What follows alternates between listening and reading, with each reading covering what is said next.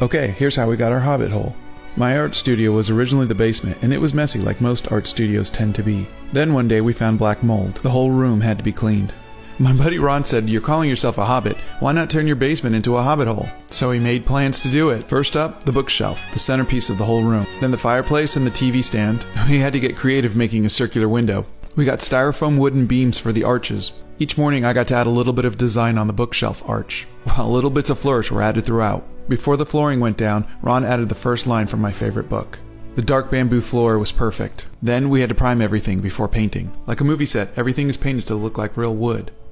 The doors were painted a wonderful green, and Ron did his own masonry on the fireplace. There's even a fun hat and shoe rack outside. And finally some hobbit furniture to fill it out, along with a few bargain finds at an antique store. And this is how it looks now, filled with all my toys and junk. Thank you, and I hope you have a great day.